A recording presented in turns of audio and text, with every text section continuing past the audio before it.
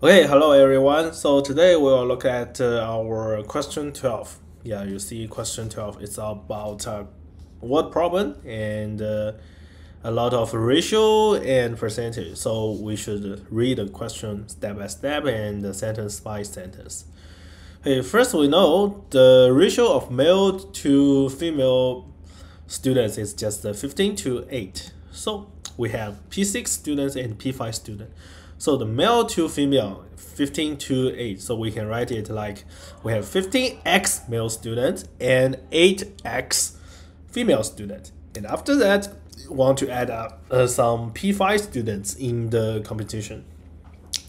So, and we know the number of female and male students in P5 is same. So we can just assume P5 students is just 1 unit and 1 unit. So also, the total number of the female students is 28% less than the total number of male students. Yeah, the number of female, which means the number of the female equals to something times number of male. You see, 28% less, so equals to 1 minus 28% and times the number of male.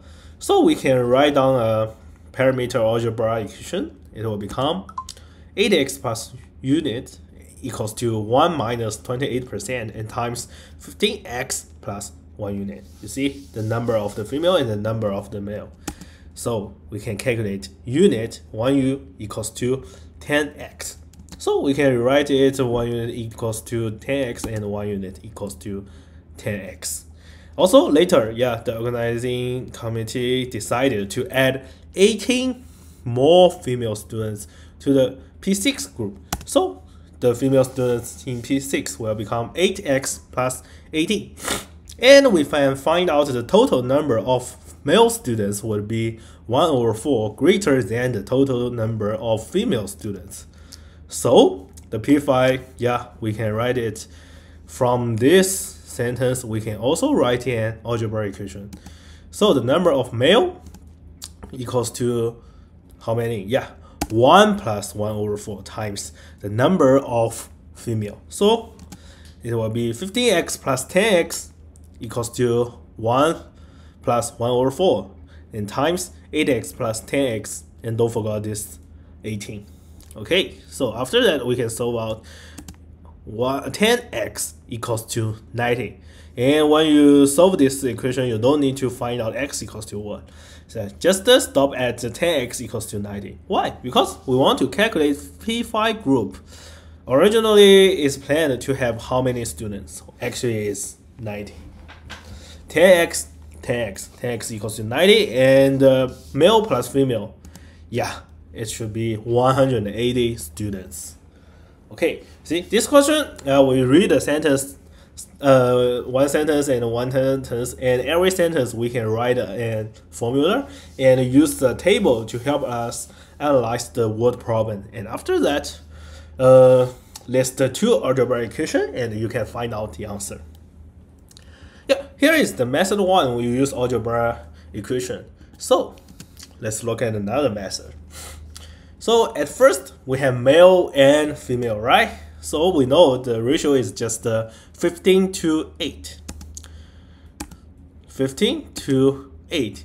And after that, yeah, you find out if we plus the same people in P5, the number will still increase, and maybe the difference between the male and female, will it change? No, it won't change any. So we know at last the total number of female students is 28% less than the total number of male students. So the ratio will become 100 to 72. Yeah, because 100 minus 28, right? So after that, we can simplify it, and you find out it should be 25 to 18. You see the difference changed or not? Yeah, they both add 10. The difference is still 7, right? So from this one to this one, it plus 10 part. Actually, we can use 10 unit to represent. So also, yeah, you see this one plus 10 unit, this one also plus 10 unit, because we added the same number of male and female students. Now after that, Yeah, the organizing committee decided to add 18 more female students to the P6 group, and finally the total number of male students would be 1/4 greater than the total number of female students. Yeah, we can write down the result is just 5-4. Remember, the difference is changed or not? Yeah, of course changed because we add 18 people. So 5-4, but we add 18 people on what?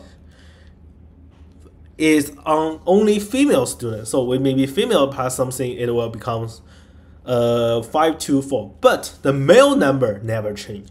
So 5-4, it should be 25-20. So you see, from 18 to 20, it increased by 2 units. So this 2 units is what? Yeah, just this 18 people. So we can see 2 units equals to 18. So 1 unit equals to what? Yeah, 9. And remember, we are calculating what? P5 group, the students of P5 group. So you see, this plus 10 units about female, and also 10 units to the male. That was the P5 student. So we are calculating 20 units equals to 180.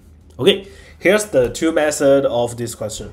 The method 1, you just can use the algebraic equation to represent all the things by x and u. And about method 2, you need to find out the difference of male and female students. Maybe at first not change, and after that add 18 people. The relationship between male and female will change.